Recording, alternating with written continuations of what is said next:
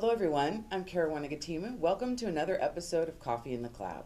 This is a show where we show you the business value of Azure and Office 365. I have an excellent guest today who's going to show you about some new capabilities. Laith, welcome. Thank you, Caroline. I'm really glad that you're here. I'm honored to be here. Well, tell us, I know you have some new things to show us today. What are you going to show us? Today we will be talking about one of the absolute most requested feature on Microsoft Teams, so-called guest access. Guest access. We've heard about that a lot in our feedback forums, and one of the things I want to point out is Microsoft's doing a great job of taking your feedback and implementing it in our products. So keep it coming. What Laith's going to show you today is a perfect example of that. That's right. I think it's one of the #1 requested features. Yeah, isn't it? last time I saw there's 5,300 something requests on Microsoft Voice. Yeah. There's a lot. There's a lot on user voice out there. Laith, how long have you been with Microsoft? I've been with Microsoft for 4 to 5 years. I actually started at Microsoft Denmark as a consultant, and then I moved my way up all the way to Microsoft Teams. Absolutely. Welcome to the mothership. Thank you. It's fun here. Denmark must have been lovely, though. It is. It's great to be here, too. Oh, that's good. That's good. So tell us a little bit about guest access and what it means for people. Sure. So Microsoft Teams Guest Access will enable organization to collaborate with external partner outside of their company, or in this case, Office 365 tenants. So you will be able to invite any partner or any vendor of yours using the email address of theirs and invite them to collaborate with you within Microsoft Teams. Oh, I think I understand. So what you're saying is Caruana at Microsoft.com can invite Sally at Dell.com, That is something correct. like that. Okay, Yeah. so the person I invite doesn't have to have a user log in on my system? So Microsoft Teams Guest Access rely on the Azure Active Directory business-to-business platform, which facilitate the directory-based, the authentication, authorization-based. So you as an IT admin doesn't really have to do a lot to facilitate this feature to your end users. We know that our IT partners out there like to hear that. But they do have some control over it, right? They have controls over whom can invite guests, what type of domains guests can be invited from, whether if end users or team owners in this case are allowed to invite guest user to a team, or it's a natively an IT admin tasks. So there's lots of control we have built and made sure that our guest access story in Microsoft Teams is coherent and it's well integrated with already settings and controls of controlling external access. That's excellent because, you know, security is an important part of Office 365 and our broader Microsoft 365 picture. So obviously everything that comes through Teams is built on top of that. So Absolutely. I know everyone out there appreciates that. And so now, is this something that's going to cost extra? So that's a great question. Microsoft Teams Guest Access is included as part of your Azure Active Directory or Office 365 subscription. So you can use the feature at no additional cost. However, guest access users is subject to Office 365 and Azure Active Directory service limits. So one of the limits we have is that you can only have 500,000 security principals in the directory. So guest access will of course be inheriting that kind of service limits. I see. But does that also relate to how many guests I can invite? So as I mentioned, you have 500,000 objects you can have in the directory. So as long as you don't exceed the service limits, you can have as many guests as you want. So as an example, you are an organization of 2,000 users, you can have 2,000 guests. Right. Not a problem. Right. That's going to be great. So, because I do know that in certain industries, guest access is very prevalent. I think about marketing and advertising, even some things in healthcare, manufacturing. There's lots of places where you have external guests that you need to collaborate with. Correct. So that's great, and I love the fact, I think our customers will love the fact that it doesn't actually cost extra. That is There's correct. no additional licensing component there. And so, you know, do you have to do anything from an IT admin perspective to turn this on? I mean, is this something that is just going to appear in the service? Yeah. So Microsoft Teams rely on Office 365 groups as its platform infrastructure, as well as Azure Active Directory business-to-business platform. So both of the platforms are enabled by default. So IT admins and end users in this case can go ahead as soon as we light up the features in their tenant start inviting those guest users. However, as part of our deployment cadence, we notify IT admins so they have a good period amount of time to change their mind or to tweak their settings as needed. Right, right. And this is also part of a series of technical readiness. You'll be able to find all of that in the places that you always find practical guidance about Microsoft Teams on the Success with Teams site, as well as other places across Microsoft Web Properties. So I have a feeling that we'll be able to give them lots of information about what they need to do or not do to enable this. That's excellent. Great. All this sounds so great. Will you show us how it works now? Absolutely, Caroline. So Great. I'm in Microsoft Teams, the desktop app. I will go ahead and add a member, and the reason why I have the option is because I own this team. I see. I will need a logistic expert to help me with my Art and Media Festival event that I will be having. And the person I will be inviting is Moscan. She is from teamscontoso.com. So the first thing happens here is we will basically make a directory lookup to make sure that this email address is not associated with my internal users. And as soon as I determine that, I will go ahead and identify the user as a guest. So as soon as I click on that, I will get the option to modify the display name of my guest users. Because right now, this might not be identifiable enough for other team members. So I will go ahead and specify Muskan's first and last name. And I will add her.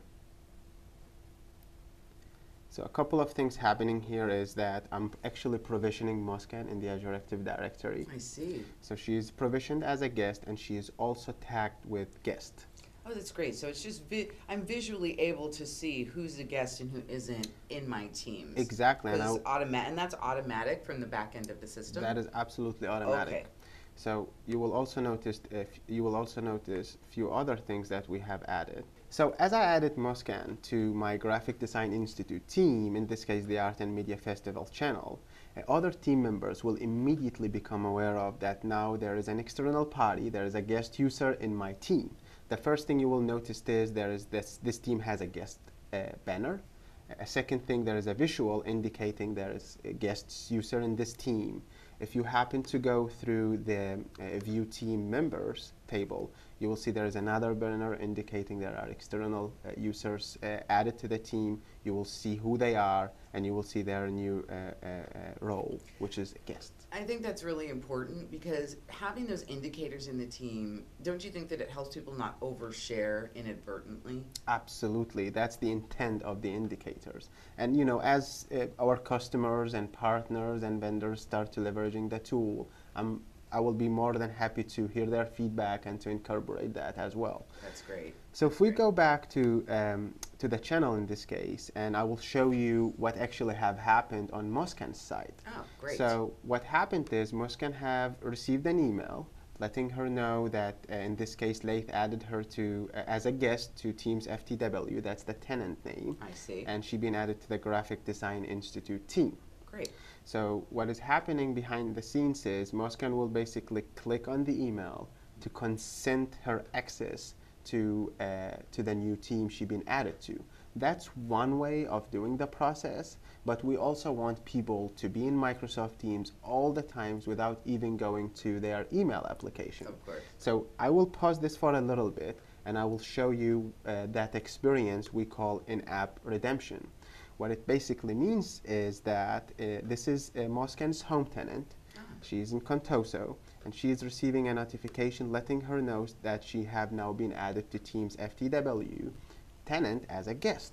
So what you're saying is she doesn't have to see the notification in her email. If she's just sitting and working in Teams as a normal part of her day, she's also going to get another notification in the app? That is correct. Oh, that's great. That's great. And so I get to see that little badge there that tells me, hey, I've been invited somewhere. That is correct. Wonderful. So I will walk you through the process. So what's basically is going to happen, hopefully Muskan will click on her invite to start participating. We will make sure that she really wants to switch her account. Right. As she does that, we will basically go back to the Azure Active Directory consent page. Okay. And we will, of course, accept and consent our access to this new tenant. Right. And it will take around 2 seconds for the process to complete. And she is now basically switching context from her home tenant to the guest tenant. And after I confirm that I want to switch my account from my home tenant, in this case, to the invitee tenant, I landed into the Art and Media Festival channel and the Graphic Design Institute team to which where I've been invited. Wonderful. And you can see as a guest, I can go in and I can say, hello, I'm here to help, for example, and the point, and you would see Moskan has posted a message. She is clearly highlighted that she's a guest. Right. If somebody would go ahead and try to look her profile card, you can see the guest tag follows that. Assume Moskan want to go ahead and chat with, in this case, Laith. Myself, she will go ahead and she can initiate that chat as well. And she can chat with you because you're in the team that she was invited to, right? That is a great question. So Moskan, in this case, as a guest, she will only be able to look people up within the teams that she's been invited to. I see. However, when it comes to chat, if she wants to chat with people outside the team's boundary, she have to know their chat address or email address or SIP address to initiate a chat with them. Another more detailed piece of information. She can't just see everybody in the company as she searches there in chat. That is correct. That's great. So sounds like the team acts as a bit of a boundary to her experience. That is correct. Okay. That is correct. So if I go back to the teams, I can go ahead and post messages. I can participate in files. I can go ahead and leverage the tabs that have been already configured. Right. And one caveat on the tabs and apps, as a guest user, I'm only allowed to leverage what already is configured. I see. I can't add or reconfigure a tab or an app. So one of the aspects that was top of mind when we were working on guest access in Microsoft Teams was to ensure that your deployment investments of controlling guest users, external sharing, external access to your tenant are honored and respected. So as you see in the slide deck, we have this authorization dependency model in Microsoft Teams. So the first thing we will look at is, does your Azure Active Directory allow guest users to enter your tenants? Can end users or team owners, are they allowed to actually invite a guest user in the tenant? If that's not the case, we basically drop the request at that level. If the IT admins have facilitated those capabilities to team owners in this case, we will move on, and then we will start looking at the workload specific guest or external settings that we rely on. So the easiest example to see here is SharePoint Online. Right. SharePoint Online have a set of settings and capabilities to control external sharing. Exactly. What it means, if external sharing is not allowed in SharePoint, you can still invite guest users to Microsoft Teams, but in this case they won't be able to leverage any of the SharePoint capabilities that we have in Teams, such as files. I see. So we're actually maintaining that control at a workload level, but then that guest user could have a chat with me or potentially attend a meeting. They just wouldn't be able to access the files in that team. That is absolutely correct. I love that. I love that. And I think that our IT admin audience and folks who are the change owners in organizations will love that as well. So we've been talking about guest access, and you mentioned some IT admin controls. Can you show us what those look like? Absolutely, Caroline. So we both have IT admin controls, but we also have added team owner specific controls. So let me walk you through those. Great. So as a team owner, I can go ahead and I can go and view my team. I can go into settings, and under settings you will see this new section called guest permissions. So if I expand that, I can allow my guests to create and update channels, not teams, only channels. Okay. And I can also give them permission to delete channels. Excellent. So this is the team team owner settings or permissions that they can enforce on guest users. Okay. As an IT admin, I can go ahead in my Office 365 Admin Center, and if I go into the service settings Microsoft Teams, here you will be able to have guest user specific settings. So I can disable their audio video call on chat, or I can deny them access to upload files and whatnot. We have also one more, or actually there are a few more, I just happen to have picked up my favorite ones. So in Azure Active Directory under user settings, there are external users, and that's back to what I mentioned. As an IT admin, I can restrict users from inviting, or I can allow them to invite. I can make the guest addition process an IT admin task only, and those settings are all listed here under external users in Azure Active Directory. Oh, that's wonderful. Well, I know that our audience and even folks like us here inside Microsoft, we want to be able to have those controls, not because we're trying to block people's collaboration experience, but we need to understand who has access to data within our organization. And I'm sure all of you feel the same in terms of being able to control that in a way that makes people sleep at night. We don't want to worry about who has access to what, so we love that that's built in there. Absolutely, and you can easily go ahead and see which guest users has been added.